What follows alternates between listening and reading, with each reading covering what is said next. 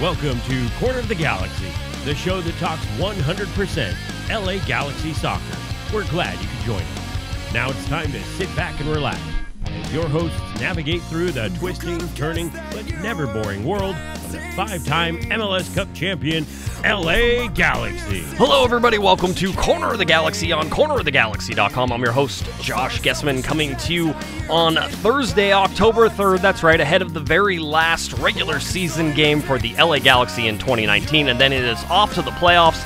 But the game against Houston is an important one, and we're going to tell you why it's oh so important. Also, Zlatan's birthday. That's always fun to go back and look at, of course. And we have a lot of interesting LA Galaxy news, including the future of Uriel Antuna. So a lot to get to.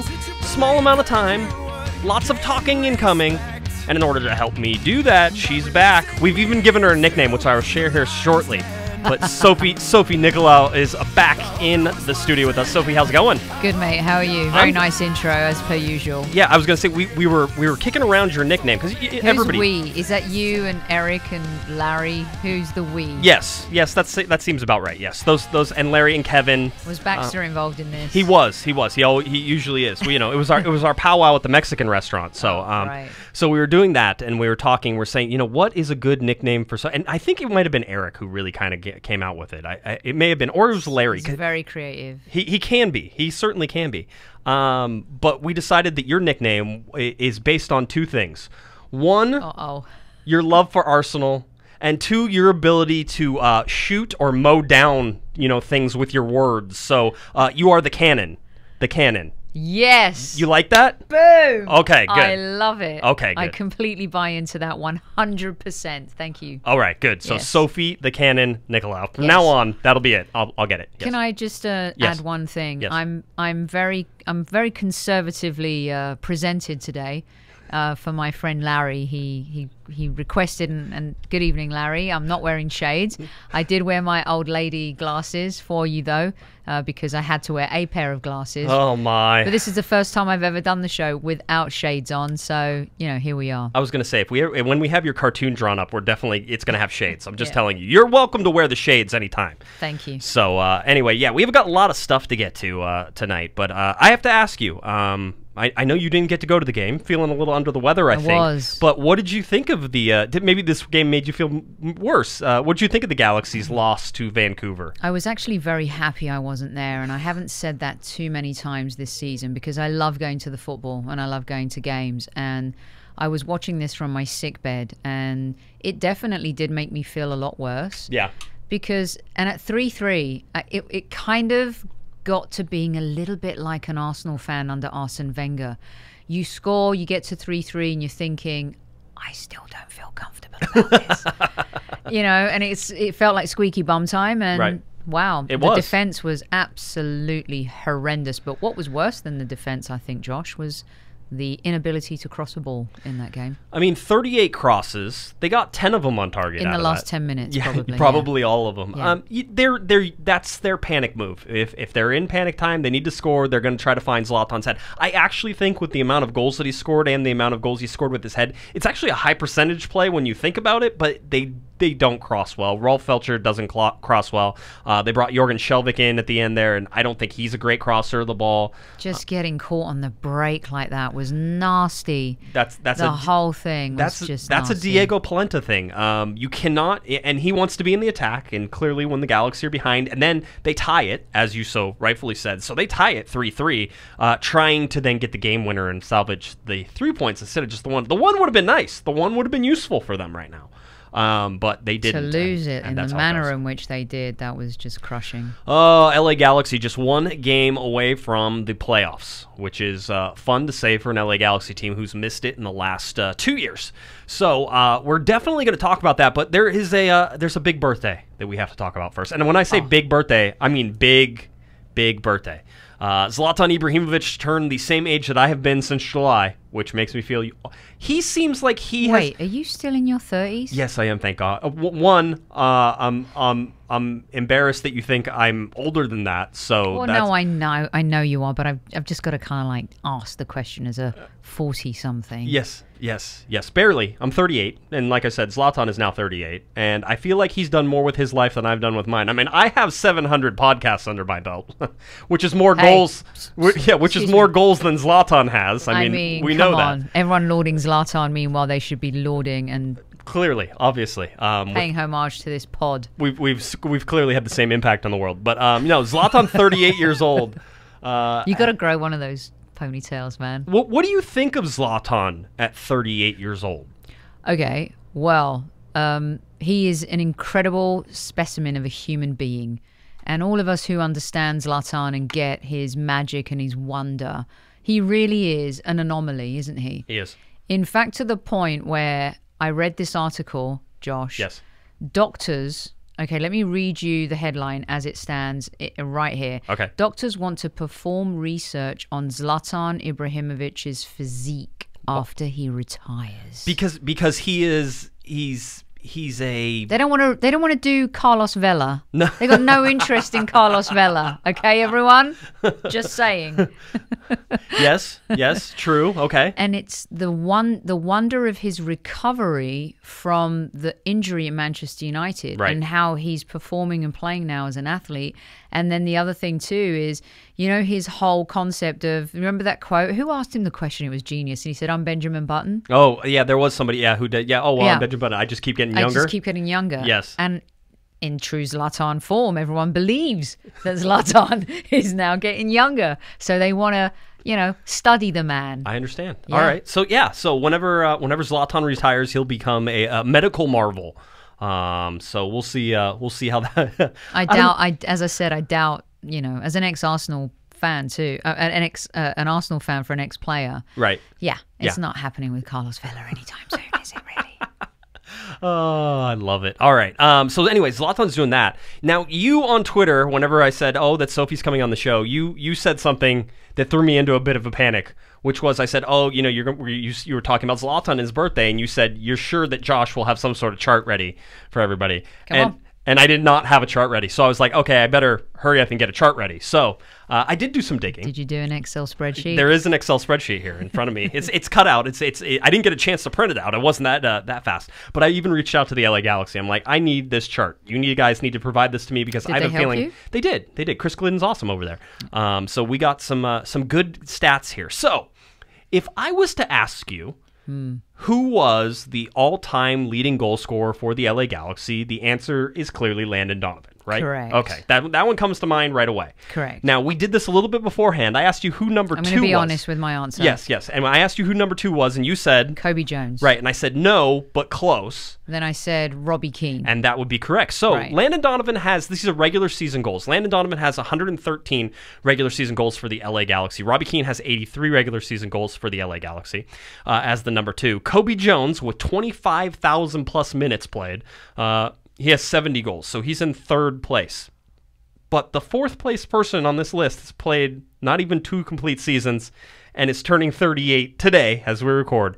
So Zlatan Ibrahimovic is in 3rd place right now with 51 goals.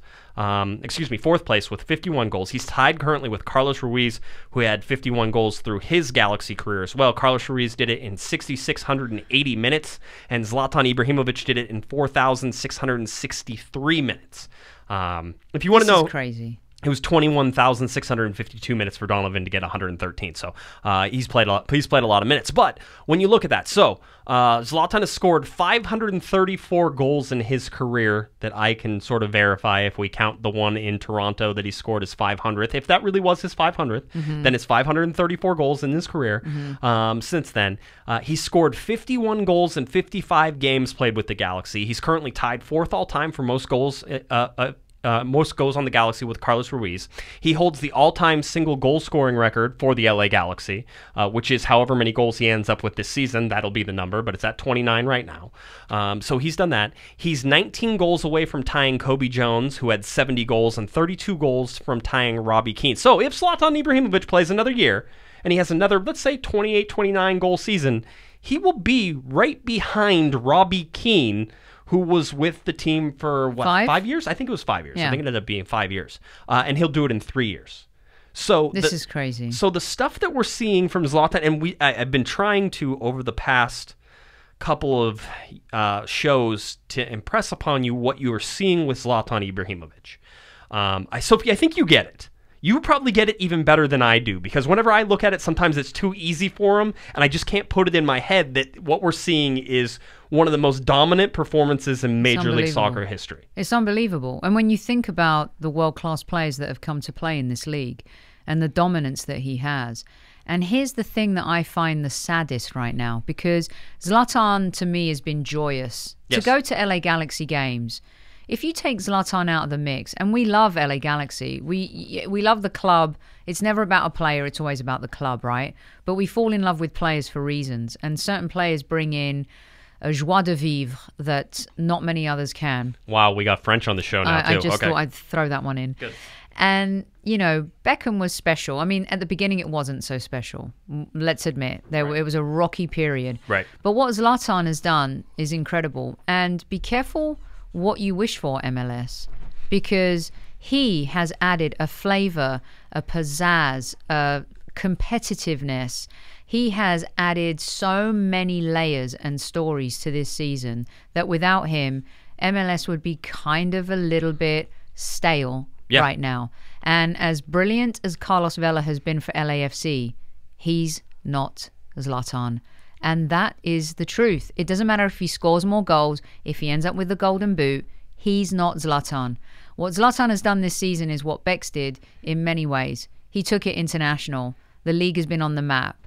And everyone, in my opinion, should be lauding the fact that we have this wonderful gem of an icon in the league, and pray that he stays another season instead of going elsewhere. There was, I forget who it was. It was probably somebody in the press box. So they said, you know, this could be, whenever everybody was there on Sunday for the Vancouver game, this could be Zlatan's last home game. I know. Because if the Galaxy don't finish in the 4th position or higher, they won't have another home game, more than likely throughout the rest of the playoffs, if they even get past that first round. So what you could have seen against Vancouver, that could have been the last time you ever see Zlatan Ibrahimovic, if you believe that he's not coming back next year. Do you believe that? If you would have asked me in July, I probably would have said he's not coming back.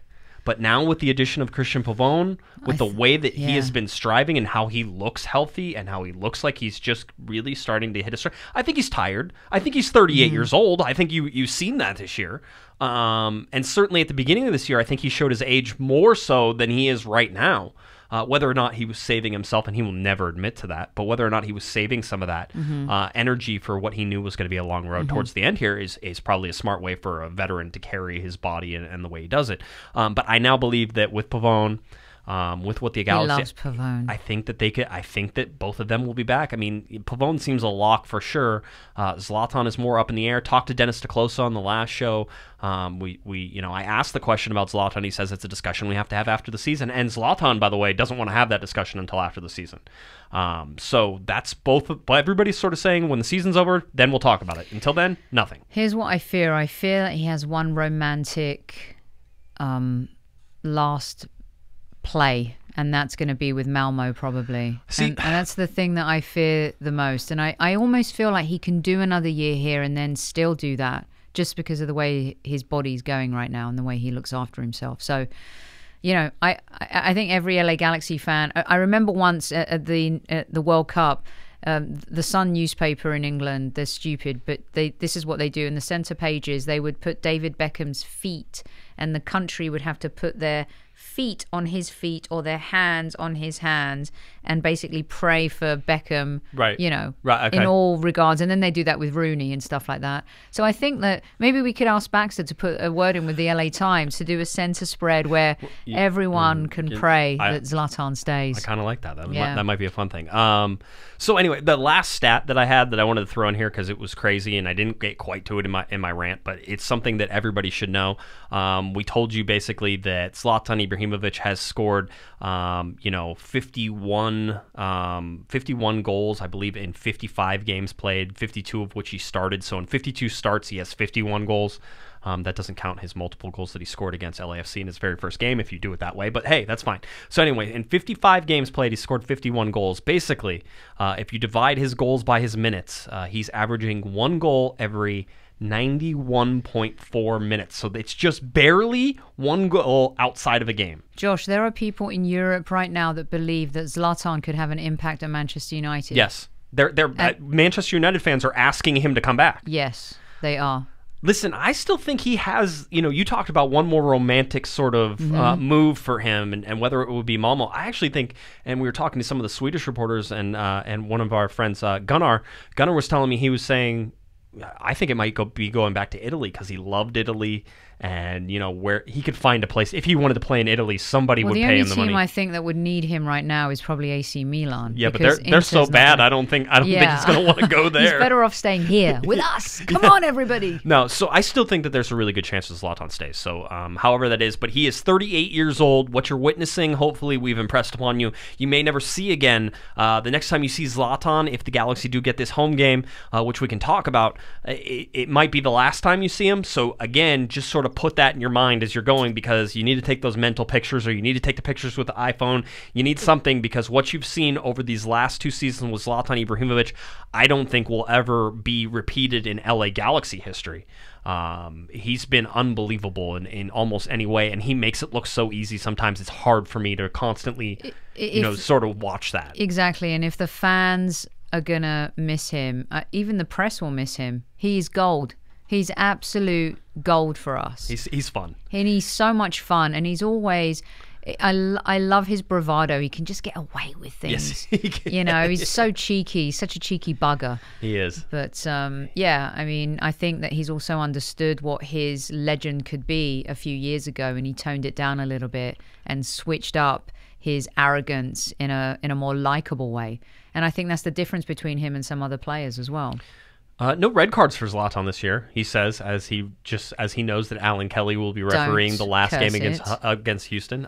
So anyway, but I just thought that was interesting. If people say he's such a thug and he gets, you see the comments from people who don't watch him every day, that they just think it was the same thing with Nigel de Jong. It's sort of like, hey, yeah, he's the worst. It's like, have you watched him play? Because he dominates a midfield like something I've never seen in Major League Soccer. Yeah. That was a game changer for me whenever I watch that on a daily basis. Anyway, before you go on, yes. Just real quick, but when you think about how this one player, has dominated the darling franchise of MLS.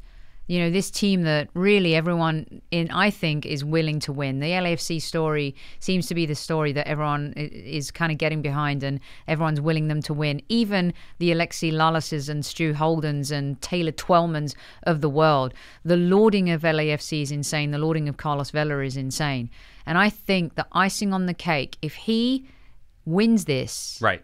Okay, I know everyone calm down. I'm getting my head's going up. All right. But if he can pull this off, Josh, yes, it will be probably the single greatest MLS Cup win, I think, in history.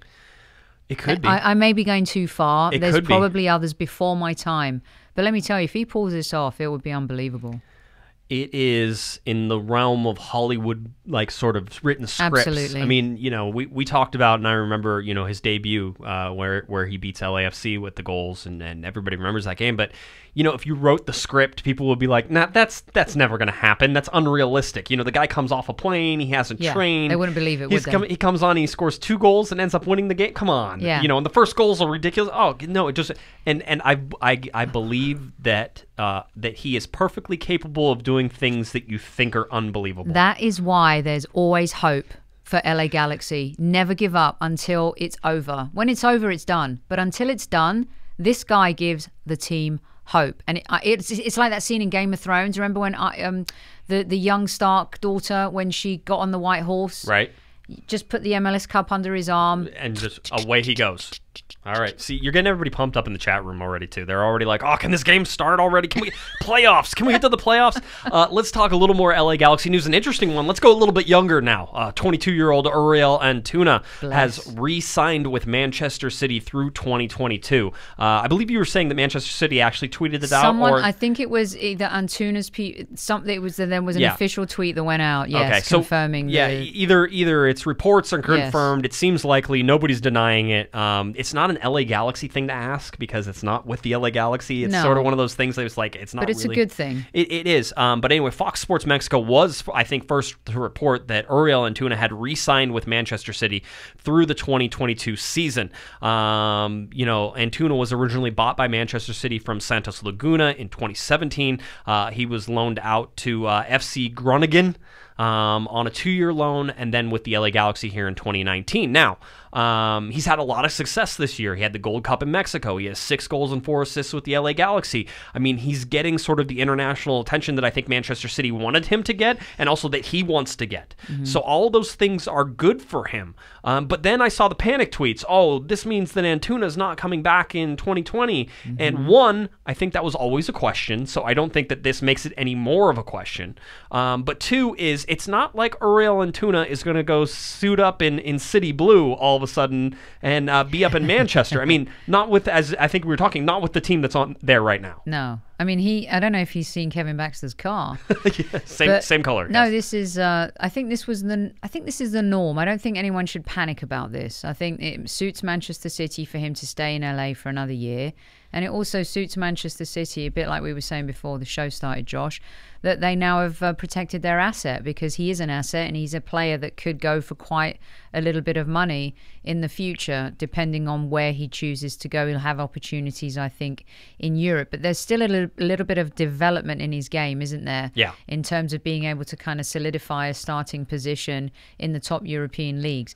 I think that he could play in the Premier League eventually. I think he could definitely play in Liga and Serie A and La Liga, where the pace is a little slow. Well, Liga is faster.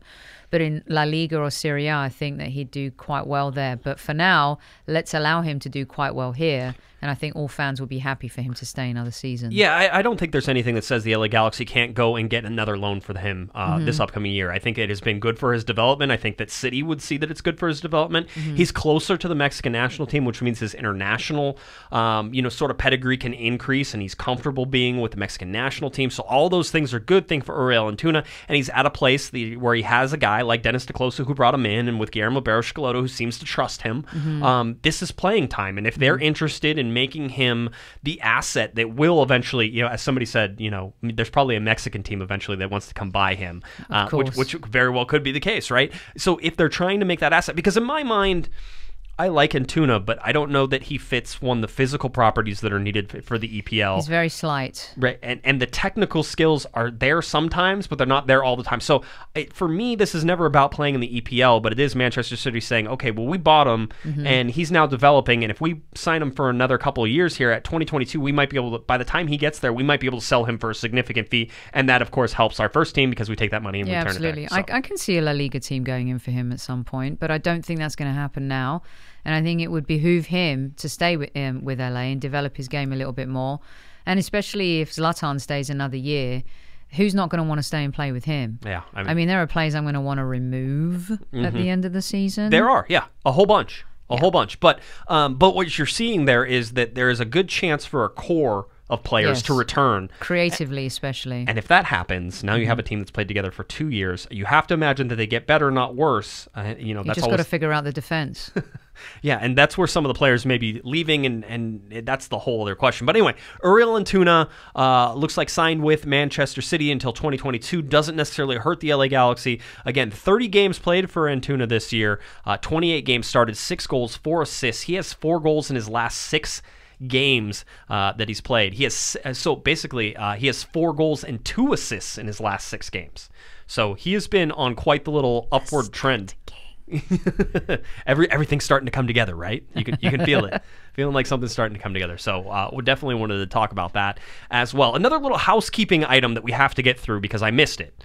I didn't miss it. It's just we had some busy shows and I forgot about it. So it was one of those things I put off to the side. But MLS did release, or not MLS, but the Players Union released the MLS salaries again for September. Now, the only update we really needed was the Christian Pavone update. Pavone coming in and signing. And now you didn't know exactly how much he made because everything was rumored, but $1.2 million per year. That's in the annual. So this year he probably made about a third of that because he was only here for about a third of the year.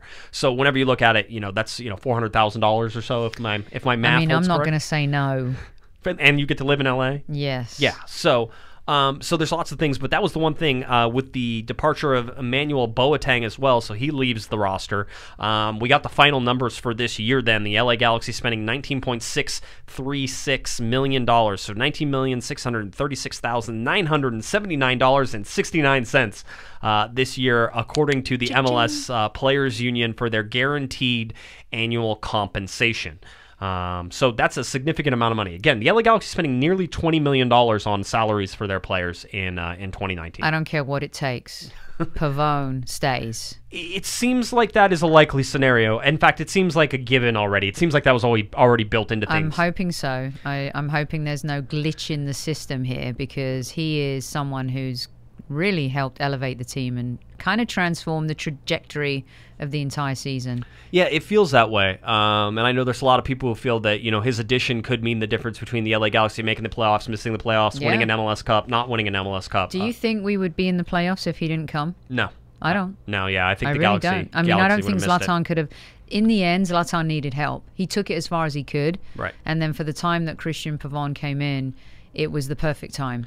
Christian Pavone, by the way, is going for a record, Sophie. He's going for an MLS record. He's only been here 10 weeks. Yes, he's going for an MLS record. Another record. So on Houston, this game against Houston, if Christian Pavone gets another assist, he will tie an MLS record that has stood from the year 2000. He's currently tied for second overall. He is tied right now with 7 consecutive games with an assist.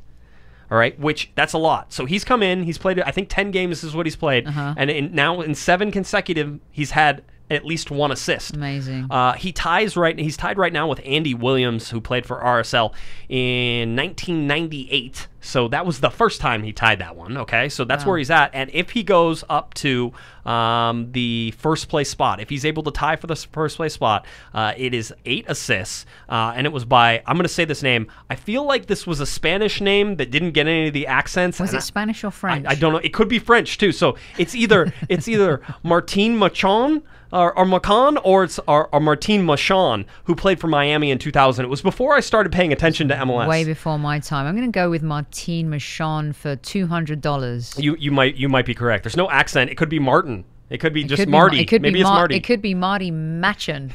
Somebody's going to sit here and go, you guys don't know who this is? You guys don't know who this dude is? I didn't. I thought it was a singer, but then I realized that you said Andy Williams, not Hank. Hank Williams, yes, correct. Yeah, no. So, but he had 8 in 2000. So, if Christian Pavone gets another assist in the game against Houston, he will tie the all-time consecutive games with assists record that has stood since 2000. 19 years ago, people. We're breaking records. Dude's been here 10 weeks and he's breaking a 19-year record potentially. Yeah, yes. Come on. We're getting confirmation. Who doesn't want LA Galaxy in the playoffs? We're getting confirmation that I was correct on the first one. So we're going in Espanol on this one. So it's Martin Machon. It's Machon. Yeah. Okay. All right. So there we go. The sophisticated version. I'm glad everybody sort of got that and we're there, and everybody's going to be like, you're an idiot, and then they're going to send me stuff, and I know I'm an idiot. It happens, okay? I don't need the constant reminder. All right.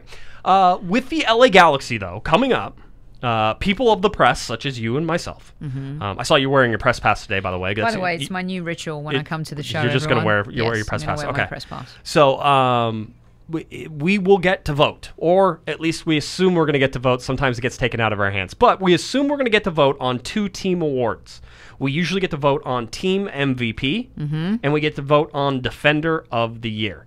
Those are the 2 that we get to vote on. All right. Do we get to grade GBS?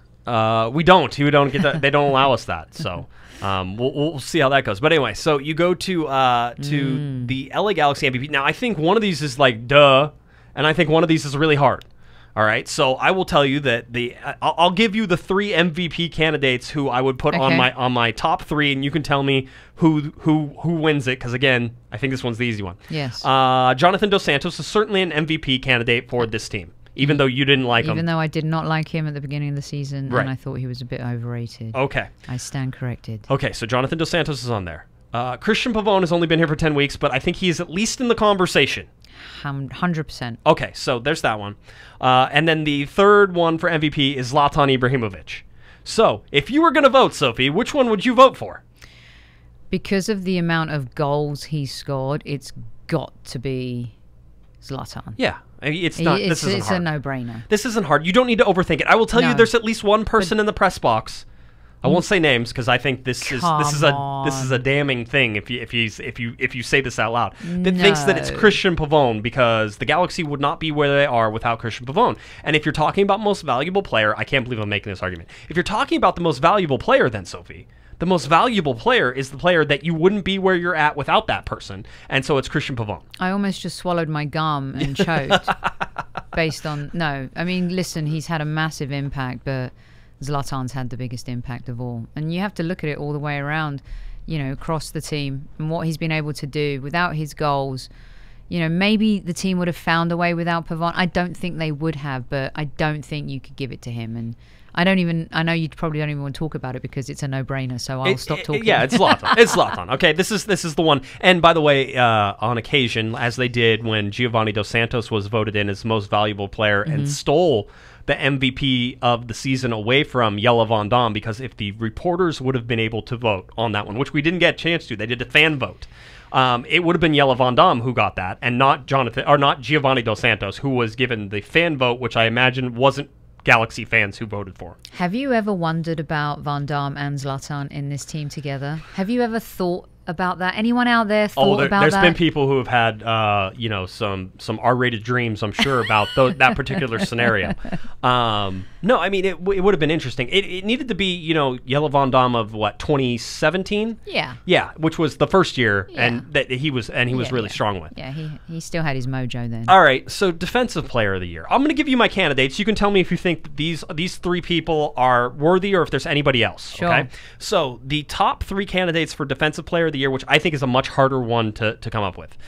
David Bingham, Diego Polenta, Dan Steres. Those are the only three in my mind that I can make a case for. I don't think you can make it for Pipo Gonzalez because I don't think he's been very good. I think he's been okay, but I don't think he's been Defender of the Year worthy. Dan Steres has been the most consistent defender the LA Galaxy have had this year. David Bingham has been asked to do everything and more and has done most. And been criticized. For it. Yeah. I'm not saying I don't feel like there's a perfect candidate here. No. Diego Polenta is great on the offensive side of the ball. I think he's good on the defensive side of the ball. Who do you think makes more mistakes, Steres or Polenta? I think Polenta makes more mistakes, but I think Polenta puts himself in greater peril than Steres does. I think Polenta's pace is what lets him down because he's not particularly fast, but his positioning as a defender is smarter, in my opinion. And also what I love about him, he reminds me of actually an old, I can't believe I'm going to say this, but here's one for you, Larry, a Tottenham Hotspur player called Gary Mabbott. Who was a little heavier on the top and was unbelievably agile and athletic and positionally was really fantastic. And he reminds me of Gary Mabbott a lot. You can go and look at some old videos and stuff like that. What I love about Polenta is his drive, his passion. He always puts his body on the line and he takes risks. But what would you say if I said to you Dos Santos should be in there? Ooh, Defender. Come on, fight fans. Okay, he is. I consider him. Wow, I've never seen him make so many tackles this season. Thank you. I would be hard pressed, or I think it's hard. You would be hard pressed. Anybody who covers this league would be hard pressed to find a better central defensive midfielder this year than Jonathan Dos Santos. Women don't usually like to admit when they make mistakes. In fact, men don't. Nobody does. But I will say that. In particular for the second half of the season, I was off on him. He's risen for me and he's really solidified himself as a leader in this team. And my God, some of the tackles this dude has made have been game-changing and they've gone unnoticed. So when you talk about defensive, I know he's a CD, I know he's a midfielder, but when you talk about Defensive Player of the Year, at times, has Dos Santos not saved the team more so than the actual defense? I ask you all out there in the Galaxy Nation, what say you?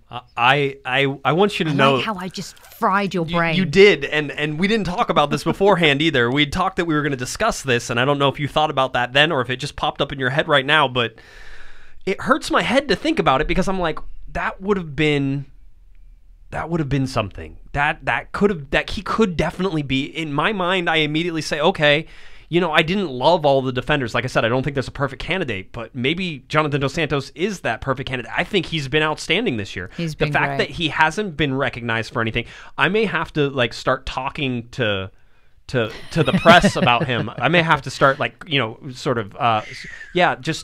have to start playing that up. It's like, hey, Jonathan Dos Santos as defender of the year. Okay. He did everything he could as well in that last game. Think about. It must have been really hard for the team in that last game playing with having a brain fart. The backup goalkeeper. Matt Lampson. Thank you. It couldn't have been easy.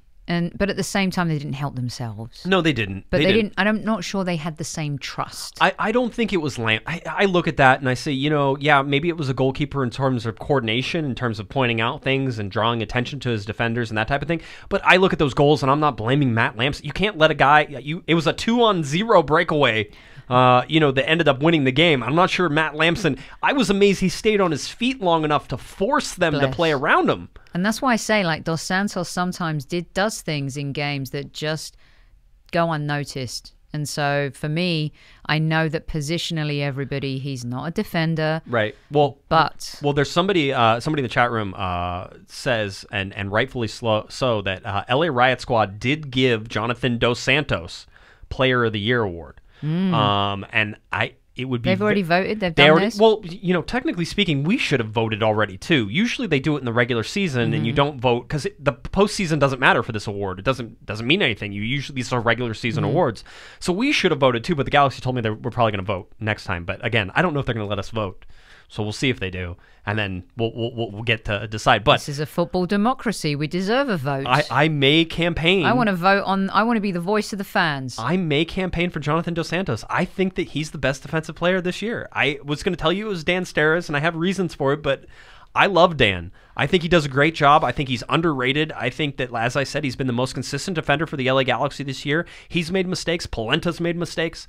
Anybody who's played defense this year for the Galaxy has made mistakes. Jonathan Dos Santos had probably one of his worst games against Vancouver, which is still a pretty good game for most people. Compared to everybody else. He had an 88.3% passing completion percentage, and that's so low for him that it was that was a really bad game because usually he's at 98%. All right, we're going to move on. They got so caught because the defense couldn't.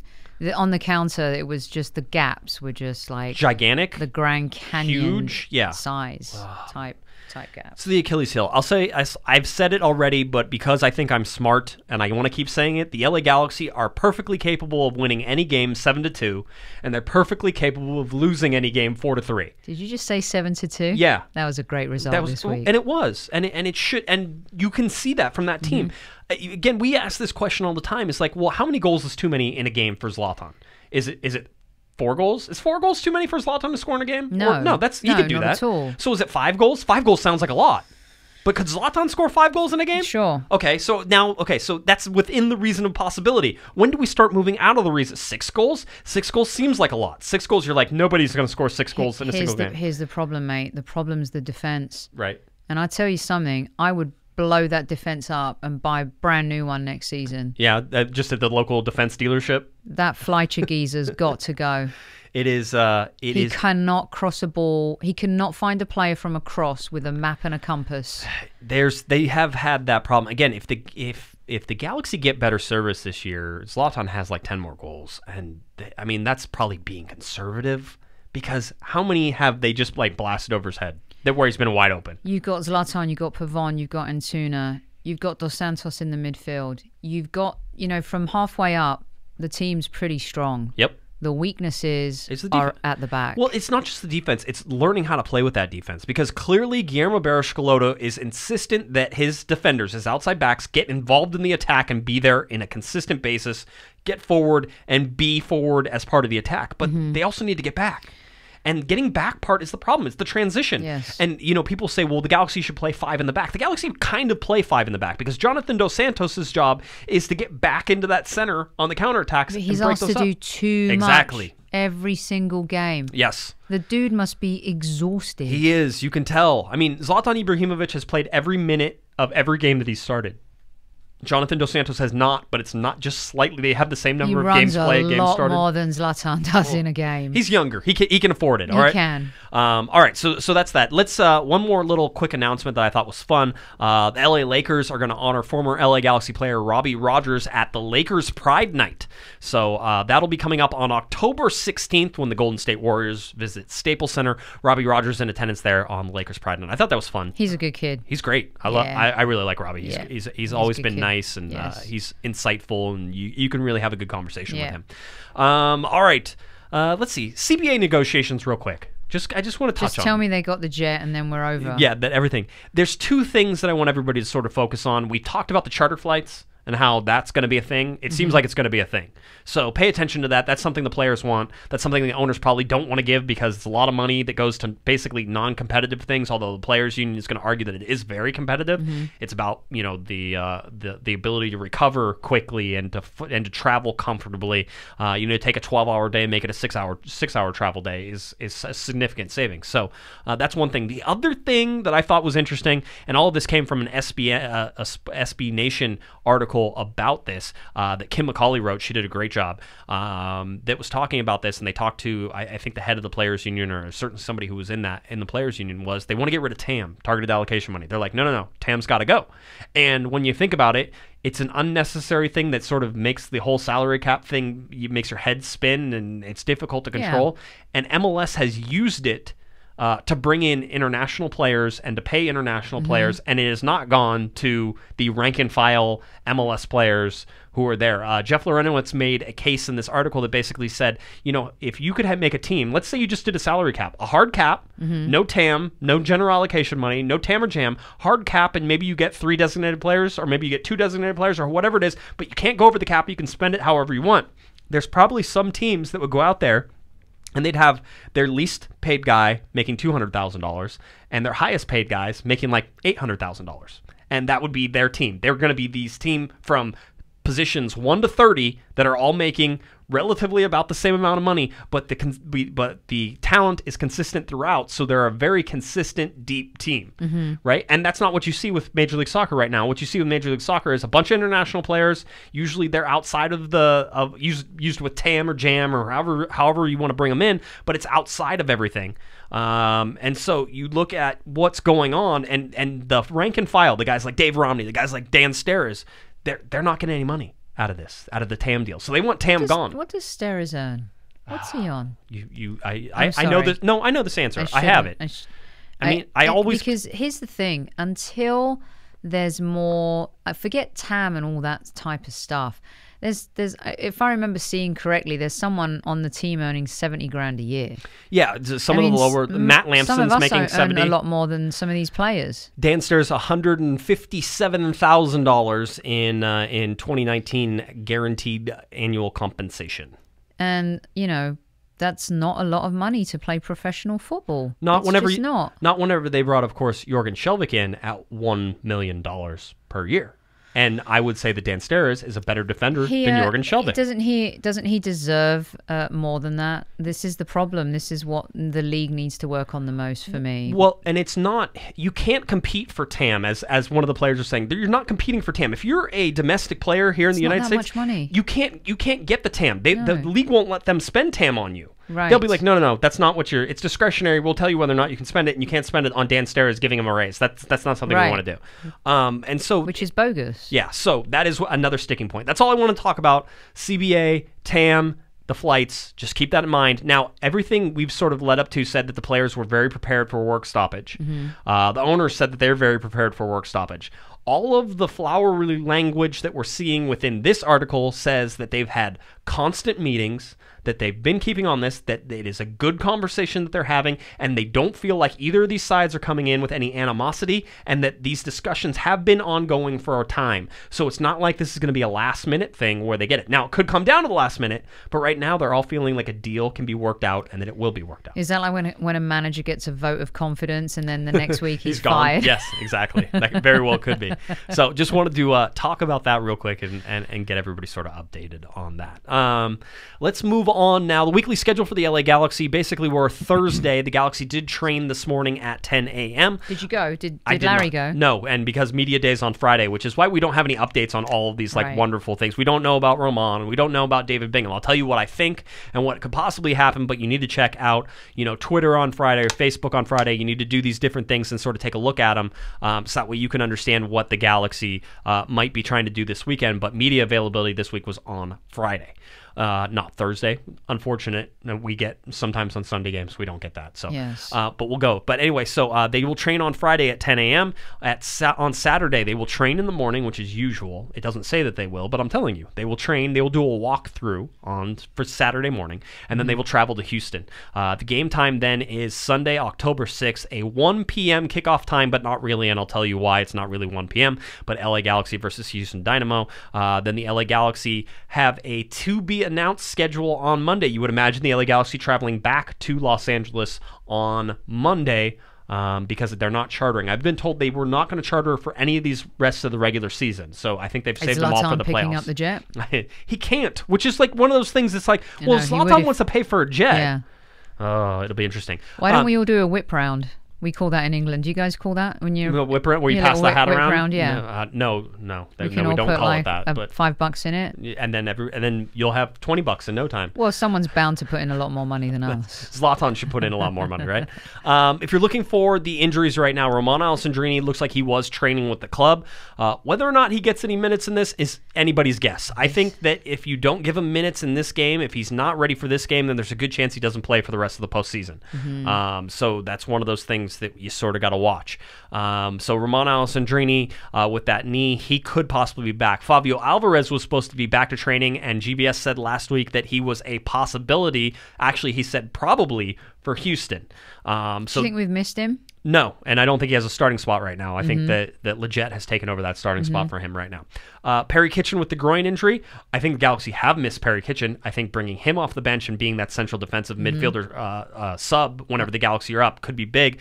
Still don't have anything on his groin injury and don't know anything else. I think there was a rumor going around that Bingham? hold on. Oh, I think there okay. was a rumor going around about Perry Kitchen that he had some surgery on his groin, and I haven't been able to confirm that, and I don't know that that's true, so don't lean that way right now. David Bingham, the quad injury, GBS said after the game against Vancouver that he should be back for Houston. Right now, we'll wait and see what happens. But we'll find out what's going on Friday. I have a feeling that people will be asking these questions, especially about David Bingham. They've got to be really careful about that, because you don't want to go into that game and have to sub him and then only end up with 2 subs. Well, and if he's on his way to getting better, and it's just going to take a couple more weeks, if he doesn't play in Houston, then you have 2 weeks off basically, or a week and a half off, because there's the international break. That would give him more time to recover. But I feel like the Galaxy would feel better if he is back in goal in that Houston game. I think the defenders would feel the same too. There is a giant, of course, Golden Boot race going on between Zlatan Ibrahimovic and Carlos Vela. Vela currently at 31 goals, Zlatan Ibrahimovic at 29 goals. What you're wishing for in Houston? This is very simple. Zlatan hat-trick, Vela scores no goals, Zlatan wins Golden Boot. But LAFC are playing at home, aren't they? Against Colorado. Against Colorado. What are the chances that Carlos Vela doesn't score goals against Colorado? The under-over on that, he's going to score. I mean, the Galaxy couldn't beat Colorado at home whenever they had the chance to do it. So maybe LAFC has the same sort of brain fart. And actually, hopefully they've switched off. Colorado has been one of the best teams the last 10 games of the season. Yeah. They've gone into it. I think they were playing for Timmy, weren't they?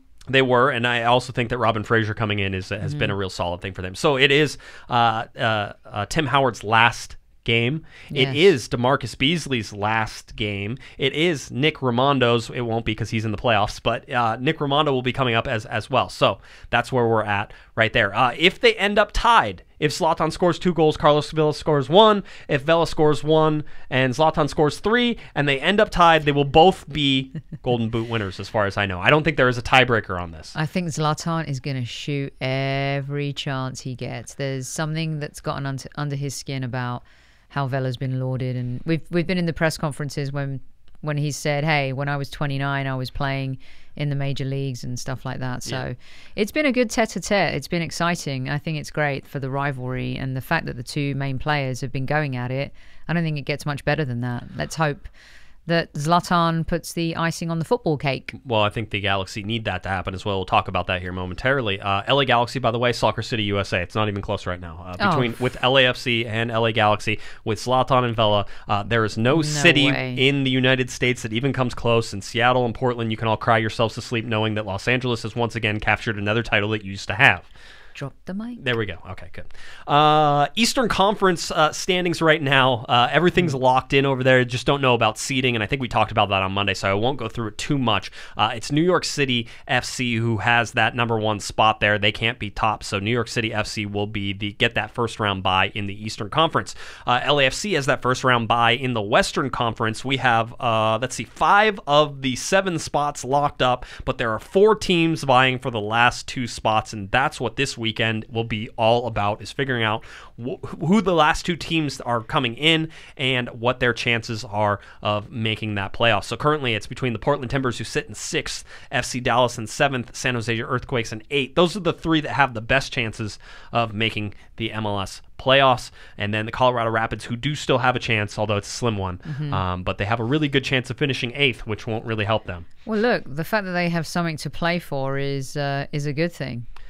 Well, yeah, I mean, they do. I mean, they're there, but I think they have to beat LAFC by like 3 goals or something like that. Yeah, but they'll put in a shift against Vela, and maybe he won't score, but it's likely he will. They very well could. So that's what we have for the standings right now. Now, the big sort of deal that we always have to look at is what are sort of the chances of everybody finishing everywhere, and what does that mean? I'll tell you right now that Portland has let's see if I can do this correctly. Portland has a 61% chance of finishing 6th right now, according to 538. If you want to go down to FC Dallas has a 56% chance of finishing 7th and a 28% chance of finishing 6th. What is this data based on? They have fancy algorithms. I trust these guys do way more than I'm able to do with numbers, so I trust this. Colorado has a 95% chance of finishing 9th, or a 4% chance of finishing 8th, or a less than 1% chance of finishing 7th. So that chance of them getting into the playoffs is minuscule. I just wanted to sort of point that out as we look at that. Wow. Here we go. Let's go into the games that everybody needs to watch. You need to watch 3 games, and we talked about them all kicking off at 1 p.m. Except, get it ready. We talked about them all kicking off at 1 p.m., but that is not the case. All the games will kick off at the same time, but it looks like they're all going to match up with the nationally televised game of the ESPN game, and that kickoff is actually going to be around 1:25. So 25 minutes after when everybody said they were going to kick off, it seems like 1:25 might be that time. Now, that could change, so get to your TV sets, get ready for 1. And there's 200 plus Galaxy fans traveling to Houston as well. So, get there for the start of the game at 1, but it looks like that kickoff could be 1:25. So keep that in mind as you watch the clock tick up and you wonder why nobody's kicked off yet. 1:25 seems like that kickoff time is there. The 3 games that you were going to watch, the first one, you're going to want to watch the LA Galaxy play the Houston Dynamo. That is the number 1 game on my agenda for the weekend. And we're going to talk about that one here in just a second. The other game that you need to watch is Seattle versus Minnesota. Seattle versus Minnesota is a good one. Seattle is hosting Minnesota. Seattle has a 54% chance to win. Minnesota has a 23% chance to win, and there's a 23% chance of a draw. Okay, that draw is important. We'll come back to it. The other game that you want to watch is the Vancouver is hosting Real Salt Lake. Those are the other game. So those are the 3 games you need to watch, because those are the 3 games that can affect where the LA Galaxy finish. Again, all 12 games, all 24 teams in action right now. So, Sophie, yes. I have all 3. By the way, yes. Yeah. Are you ready? Yes. Okay. Yeah, you needed me to take a break. I know. I needed to take a break after that because now I have anxiety. I was excited at the beginning of the show. Now I have anxiety. All right. If the Galaxy win, let's go over the playoff scenarios. Okay. If the Galaxy win and Seattle versus Minnesota draw, the Galaxy can get 2nd place. So that game, Seattle versus Minnesota, if they draw and the Galaxy win, 2nd place for the LA Galaxy. That's as high as they can finish. They can finish as high as 2nd, as low as 5th. We'll give you where they can finish in between. So that's if the Galaxy win and there's a draw in that game. Galaxy finish second in the Western Conference, which is what we all want. Yeah, it would set up a nice matchup in the Western Conference Finals against crosstown rival. Yes. So that would be interesting to see. If the Galaxy win and either Seattle wins the game or Minnesota wins the game, it doesn't matter who, the Galaxy would finish third.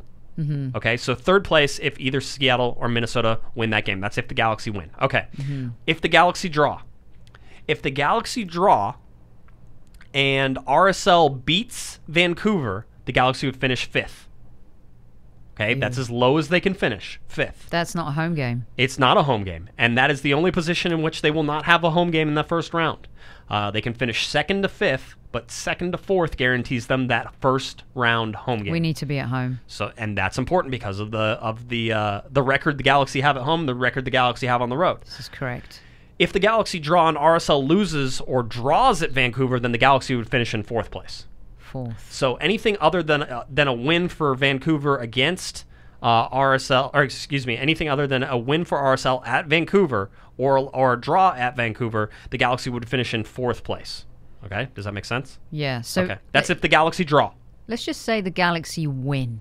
Yes. And you said that at the beginning. So they win. Yes. And everybody else wins. Right. They would finish in third place. Okay. Yeah, like that's probably where it would sit. Right. The third place, and I'll give you the percentages of what chance they have of finishing in each, but the percentages really show them basically that third is probably their highest potential. Or actually, I think fourth is their highest potential. They won't move at all. But that takes into account some other things happening. I can see Seattle and Minnesota drawing that game. Yeah, they both want to win because whoever wins gets second place. Yeah. So that's going to really be very cautious in that game, aren't they? I don't know. I think Seattle comes balls to the wall. Second half, they'll do that. So anyway, so that's it. Fourth place if RSL loses or draws at Vancouver in the Galaxy draw. If the Galaxy lose and RSL wins, the Galaxy finish fifth. If the Galaxy lose and RSL draws or loses, the Galaxy finish fourth. Yeah. I know, lots of stuff. Those are the only things, though. Second, third, fourth, or fifth. That's how it all goes. The Galaxy win, they're guaranteed at least third. Okay? That's the simple. If you want the simple one, that's the simple one. Yes. The Galaxy have a 8% chance of finishing in second place. 8%. That would mean that they draw. This is why I really don't like algorithms. Sorry. Yep, sorry. That's okay. Excuse me. Third place, 26%. All right. Fourth place, 42%, and fifth place, 24% for the LA Galaxy. So that means that if you add up all those percentages, that the Galaxy have a 76% chance of finishing fourth or higher. So you were talking about the home game? Yes. There you go. That's what it is. 76% chance that they finish with a home game. Okay, surely, does that make you feel better? Surely we can do this. Yes, it does make me feel better. I wasn't liking that statistic for second, but it would just be like this team to blow it out the water and end up finishing second. They could. I mean, that's a realistic possibility. I don't think that's outside of the realm of possibility at all. I mean, it says it could happen, and you could certainly see Seattle and Minnesota finishing to a really ragged draw. Yeah. In fact, that might be the more exciting game to watch. I think, if the Galaxy can get off to a good start there and you'll switch over? Yeah, I'll switch over. Yeah.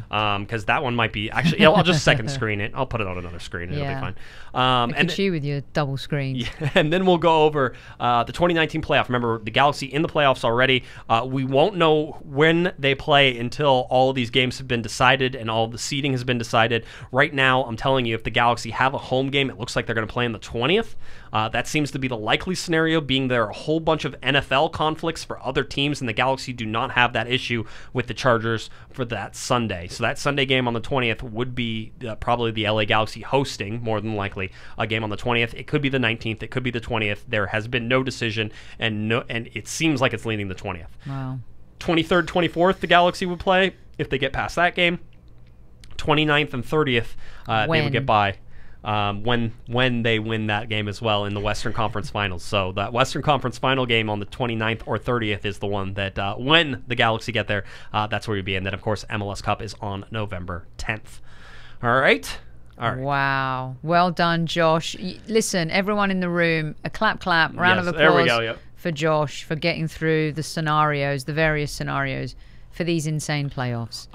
Yeah, I sent those to the Galaxy. I did them, and then I sent them to the Galaxy to check me, and then they checked them for me, and they're like, these are correct. Pretty much probably did their job for them. Maybe. Actually. I'm sure they had them. I'm sure they knew in their minds what it was. Probably. I just wrote it down. Let's see. Let's get to questions real quick, and we're going to do these fast because I don't want to make this this show last too long. But got some questions from Reddit. Let's see. My favorite one, by the way, is from Danger TRL, who was like, "Since the hammer isn't there, do you want to know what 538 says on the chances of a Seattle-Minnesota draw?" Which we've sort of given you already. Again, that is a 23% chance that Minnesota and Seattle draw in that game. So that was fun. Thank you for picking up the slack that Hammer has left, of course. Let's go to this one's good. Galaxy Fan 89. So I'll ask this one. Quick rapid fire for you, Sophie. Yes. Assuming Alessandrini doesn't play against Houston, how comfortable would you feel with his first playing time being in a playoff game? I don't feel comfortable with if he comes off the bench. Yeah. In a desperate situation. Yeah. Then it doesn't matter, right? I say with all the money he's been paid. Right. Roll the dice. There you go. Okay. All right. Good. I like that. Let's see. Since the hint, we got that one. Here we go. This one is from, let's see, KEBIFC9. I never know how to say any of these, and I also don't know if they're offensive, so I can never read them, and I'm always like, I don't know if this one is okay. Do you think Guillermo Barros-Schelotto will change the lineup again, or just keep the same lineup as the previous games? Okay, so if he changes it, who comes in and, well, I mean, they did last time because Joe Corona, he was afraid, he was resting Joe Corona because they were worried about his fitness. That's the only reason that they changed that, and then Bingham had an injury. So I would say if Bingham's healthy, he starts. He also started young Alvarez, which I don't think... Again, all a result of Joe Corona and that, because then Sebastian Lletget dropped into Corona's spot and Efrain played there. So I don't think young Efrain Alvarez plays again if Corona is ready to go. Yeah. So to me, there's no changes. I agree. Okay. This one's good. Realistically, how far do you see this team getting in the playoffs? Sophie? I think this team, if they do the right thing against Houston and they get a home game, I truly believe this team can go all the way to MLS Cup final, because in this Western Conference final, I think we all know it's LAFC, right? Yeah. Well, that's the given. But again, we don't know. Football's football. They could lose. They could lose. I mean, then Galaxy all the way, right? I mean, I say if you're going to bet on a team, bet on the Galaxy. Bet on the Galaxy. There you go. We've talked about David Bingham. Somebody asked about David Bingham coming back. Let's see. Would you rather have Zlatan or Pavone stay for next season? If you could only have one, who are you bringing back? Rapid fire. That's like asking which of your children do you love the most. Yes, there's always it's one. Like Sophie's choice, where she has to give one up. I mean, this is terrible. How perfect. This is Sophie's choice. So Zlatan or Pavone? Oh, Zlatan all day. Okay, I think I'd probably pick Pavone. And the only reason I say that... It's hard. I kind of feel stupid. It's because he's young. He's younger, and I feel like that's a better, safer bet. Yeah. But I think they're both back, so... Yeah. That would be the best answer, but given that I was only able to give one... Yes. Yeah, I know. Yeah, I didn't give you a choice there. So no, you didn't. That's how it goes. LA Galaxy facing off against the Houston Dynamo coming up on Sunday, October 6th. 1 p.m. kickoff. Again, I told you about 1:25 is the actual kickoff time. The Galaxy 16-14 and 351 points. Houston Dynamo 11-18 and 4 for 37 points. But here's the interesting thing. The Houston Dynamo at home are actually pretty good. They have 31 points, 9-3 and 4 at home for the Houston Dynamo. They're 2-15 and 0 on the road for 6 points. So that's why they only have 37 points. Their home record is fairly similar to the LA Galaxy's. That away form is horrific. But they're not playing away. No, so they're not. But yeah, you're right. You're 100% right though. That away form is really bad. Galaxy's away form it's better than that. 17 points. They have 9 more points, 11 more points. Yeah. They have 11 more points than what Houston has on the road. So anyway, the Galaxy 5-9 and 2. On the road, by the way. The last 5 games, it's the Galaxy 3-2-0 for 9 points, and the last 5 games for Houston, 2-3-0 for 6 points. All time right now, it's all knotted up between these two teams. They're all the times that they've faced each other, 11, 11, and 7. Whenever you go to Houston, however, the Galaxy are 5-7 and 3 at Houston. And that means Houston's 7-5 and 3 at home against the LA Galaxy. So, interesting. Let's see. You just got to win. Yeah, that's the simple part about this. Is when you look at this, there's one simple answer for the LA Galaxy, and that is to win. Yes. That's not hard. That's not something that you need to sit there and go, oh, well, I don't know whether or not that's going to happen or not, or I don't. It's one of those things where you sit there and go, okay, just win. Yeah. As Bill Belichick would say, do your job. Do your job. I love it. Yes, exactly. Whenever you look at it again, we sort of talked DeMarcus Beasley, his last game. He's retiring after this game, so that's a guy. Is he like 100 years old now? Yeah, I think he's about my age. So yeah, about 100 years old. So DeMarcus Beasley. Now I'll tell you that Houston's coming into this loose. They were pulling pranks on each other earlier this week. They've already been eliminated from the playoffs. We talked about that. They are 11th in the Western Conference. They're 21st in the Supporters Shield. The Galaxy 4th in the Western Conference, 7th in the Supporters Shield. Galaxy winners of 3 of their last 4. Houston have lost 2 in a row. So that's where we have it. If you remember, these two teams played earlier this year. It was all knotted up at 1, going down to about 2 minutes left in the game. There was a Zlatan PK. I think there was a Manotas PK. Mm-hmm. So it was 1-1 on PKs. And one Diego Polenta scored 2 minutes from time to get the header and win that game. So that was the last time these two played. It would be great if there was a hero like that at the weekend. I would hope that they don't leave it for that, but I would hope this game is put away at halftime. You know, it's 2 or 3-0 at halftime. That too. But I don't know that anybody trusts the LA Galaxy to do that. Maybe it's good to put an outside bet on Zlatan having 4 goals by halftime. You know what? then you pull them and you give them some rest, okay? You're done. Exactly. So I have a feeling that somebody, don't you think that somebody on the Galaxy, it's their job to keep Zlatan Ibrahimovic apprised of how many goals Carlos Vela has? I think Zlatan knows, but yes. But during the game, they're going to be like, "Hey, Zlatan, Carlos just scored. This guy's just supposed to hold up a finger to, whatever it is." Yeah. So that way I wonder who would make that gesture from the bench. Dom Kinnear, he's the guy. Yeah, Dom. Yeah, Dom would do that. Will do it. Totally. Yeah, absolutely. All right, LA Galaxy facing off against the Houston Dynamo we again. get the ex-coach bump as well against. See? Come on, the stars are aligned. I think we went over all of the stats for this game. Maybe I didn't, but the LA Galaxy are 34% chance of winning. The Houston Dynamo have a 45% chance of winning. And there's a 21% chance of a draw. I think you need to go to a different statistical analysis researcher. Well, if you remember last week... How can a team of Houston's ilk... Is it because of the home form? Team. And look at their home form. Yeah. Mm-hmm. Well, if you'll remember, which you don't, but if our listeners will remember, Vancouver had an 8% chance to win last week against the LA Galaxy. Wow. That doesn't mean 0, by the way. That doesn't mean they can't do it. 8% is a chance, all right? Wow. So, Galaxy have a tall order. Again, we gave you all the scenarios. Galaxy win. They're guaranteed. The worst is 3rd if they win. If they lose or draw, they could drop all the way to 5th, depending on other results. So that's what you want to watch. Those are the games you watch. Again, all 24 teams in action. I think only one of the games, I think it's Chicago Fire versus Orlando City, doesn't matter. I think that one doesn't matter. All the rest of them matter for seeding somehow or other. So lots of fun games to watch. I think the LA Galaxy are doing a watch party at the LA Beer Garden. So are you going? Am I going? No. No, I don't think the pregnant wife is going to let me get too far away from things on the weekend. So I think I'll be putting together, crib and I'll break for the game. I'll get to watch the game, but I have some stuff to do this weekend. Lots of furniture. Do you use charts when you're at home? I don't read the directions whenever I'm putting stuff together. I'm like, what? Who needs these? That's not me. Only on this show am I like the charts guy. In real life, I'm like, math hurts my head. So anyway. It hurts mine. Yeah, it's interesting. Very interesting. You're very good at it, Josh. Thank you. I try. We'll see where the LA Galaxy getting at 1 p.m. kickoff time, 1:25, somewhere in there. Spectrum Sportsnet's where you can find it, and that should do it. Anything else, Sophie, that you want to get to? Look, here's the bottom line. It's been topsy-turvy. I predicted on this very show that LA Galaxy would go on a roll. I still believe that they will go on a roll. I think this team, when their backs are up, they perform. And then, they have loose moments. But in one-off games, I think they could do it. I think they have the ability going forward to match any team. It's always going to be about how the defense performs. And against, once you go deep into the playoffs, you're playing the best. So you have to be prepared for that. And the sooner Bingham comes back, the better. Yeah, it'll be fun.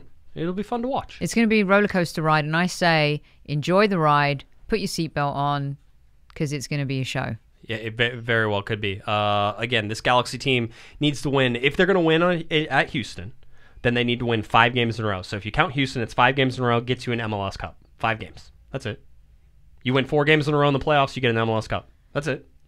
It's tough. That's tough, but somebody's doing it, right? Someone's got to do it. That's right. All right. Sophie, you want to tell people where they can find you? At Highbury Squad on Twitter, if you're into Premier League and stuff like that too. I'm at Soccer Diva on Twitter. Come say hello. I'd love to banter and chat with you. And thanks, as again, always for listening and watching. And you guys rock. So thank you very much for having me. Yeah, Sophie's a good follow on Twitter. Go do that. If you're looking for me on Twitter, at Guesman, JGUESMAN, and of course at Galaxy Podcast. Head on over to cornerofthegalaxy.com where you can find all of our articles, previews, podcasts, videos, all that fun stuff right there. Cornerofthegalaxy.com, including our stickers. Still in the mood for some stickers. Those are over there as well. So go check them out. Cornerofthegalaxy.com. All right, LA Galaxy, Houston Dynamo coming up Sunday at 1 p.m. kickoff time. Spectrum Sportsnet. This one's for quote-unquote all the marbles. Biggest game the Galaxy have had this year. Win, second or third, lose. So many other worse options. All right. I think that about does it for Miss Sophie the Cannon Nicolaou. I'm Josh Guesman. You've been listening to Corner of the Galaxy on cornerofthegalaxy.com. Have a great one, everybody. You've been listening to the Corner of the Galaxy podcast on cornerofthegalaxy.com.